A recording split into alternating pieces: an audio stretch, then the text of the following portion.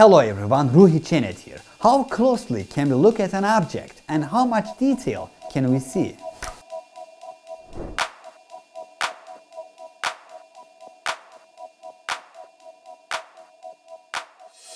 It is known as sniper lens, and its unique appearance is a precursor to its unique function. We do not often use it in our shots. It has very narrow areas of use. Since the f values are very high on macro shots, it needs plenty of light sources. There is even a LED ring in front of the lens. It allows us to go into areas that normally can't be entered and shoot from different angles, like the inside of a Norwegian salmon, or a trouser and its back pocket, as well as with grains of sand in it, a sweater,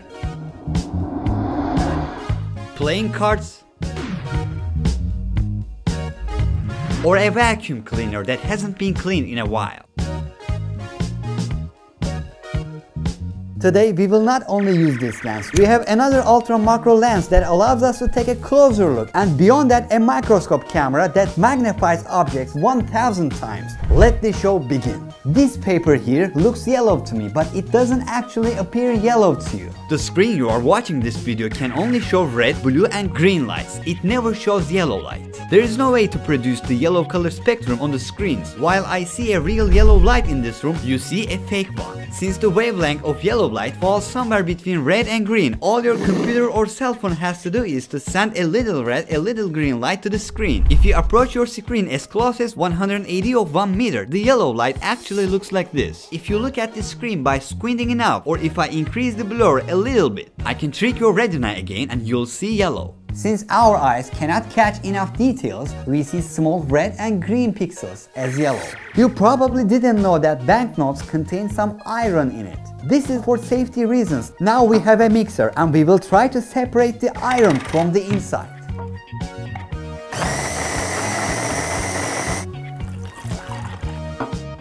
As I'm bringing the magnet closer, it's coming. The iron parts in it are decomposed. There are many more clues to understand if a dollar is real or fake. If we rub our finger on George Washington, we can get a sound. I am feeling the thicker texture. Also, I have a normal paper. When I draw a line, I see the paint here doesn't spread equally. The beginning of the line is denser. When I do the same thing on the banknote, the paint spreads equally. As we approach the dollar, we see that the lines on it are not perfectly sharp. The ink is scattered. 75% cotton, 25% linen. The Federal Reserve says the average lifespan of used $1 bill is 6.5 years due to wearing and tearing. Since I mentioned the markers, let's take a closer look at one of them. Green paints at the tip of the marker can be seen on a macro scale.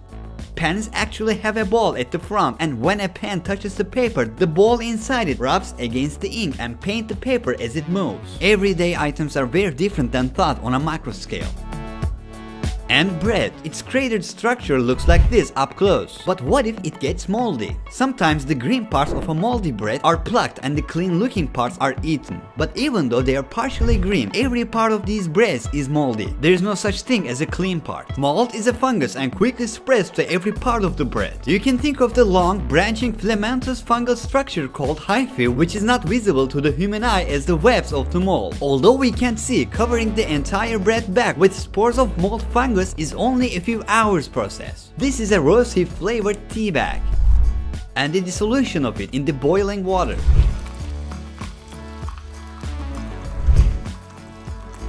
This is a strawberry. Dozens of yellow dots on it are its seeds, and they will give life to new crops by germinating. A freshly weaved spider webs. And this is a Blaps letifera with sharp claws stuck to sticky webs, popularly known as black beetle. It starts moving when we get it out of the web, but since it likes darker places, it hates studio lights. And this is a ladybird. Most people probably don't know what their hidden wings under their shiny shells look like. A lifeless bee. If it were alive, we would hear the buzz of flapping wings 230 times a second. Its hair, eyelashes and mustache are seen. Bees have compound eyes. Compound eyes are a honeycomb-like structure consisting of thousands of eyes. We know it is female by its needle. Only females have a needle. The ones that are called honeybees usually die after stinging creatures like humans because the skins of mammals are much thicker and multi-layered than invertebrates such as insects. Although the bee tries to pull back its needle, it doesn't succeed, and as a result of the honeybee forcing it, the needle pulls out the internal organs and the bee dies. We are at the final chapter. I have a microscope camera here. It will get us 1000 times closer to the objects. Let's start with 50x close-up first. You can see the patterns on a trouser. I will get even closer from 50x to 1000x now. You can see the patterns separately in an enormous size. Trousers actually look like this. A sweater at 50x.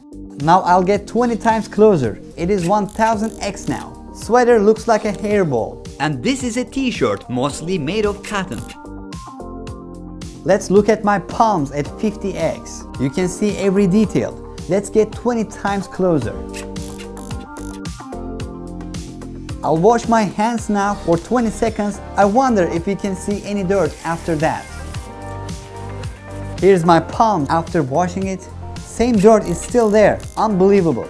We carry invisible dirts everywhere. They are part of our life. It is not visible to the naked eye. It shouldn't exist. Let's look at my hair. I'll start from 50x. Hair strands are like cables and the hair is like a pile of cable. Let's go for the beard. Interesting. It is just like the hair. Not even a week old. Let's take a look at a 3-day-old beard. We can see the edges are sharp. It might have looked softer if it was older. I will get a close shave now. I wonder if you can see any detail after a close shave. Can we see anything after a close shave? I thought I got rid of this, but since it is very detailed, it looks like I need another shave. And the edges look even sharper now. And this is the moment when a drop of sweat forms in my hand during a long shot.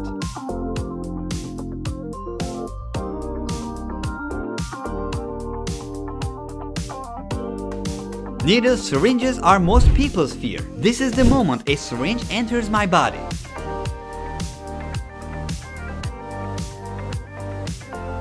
We looked at most objects in everyday life from different angles. Macro-scale world was a different world. We are at the end of a personal experience video. We will continue to gain new perspectives with such videos and documentaries that we shot in Japan, Ukraine or Burundi. Thank you for watching. This is Ruhi Çenet. I am an independent documentary filmmaker. Me and my team, we will continue to travel all around the world to bring you valuable information to your doorstep. The topics we cover are mostly rare. That's why the process takes a lot of time and requires some budget. If you want to support Ruhi Çenet Media with the travel and production costs, we now enabled the join button on our YouTube channel. You can click on the link down below that says budget support to see the 3 options. Then you can select one of them to join Ruhi Çenet Media with volunteer support. This will enable us to continue to create independent documentaries with comprehensive approaches and help us to spend more budget and increase production quality for these documentaries. Thank you for your support. Ruhi Çenet was here.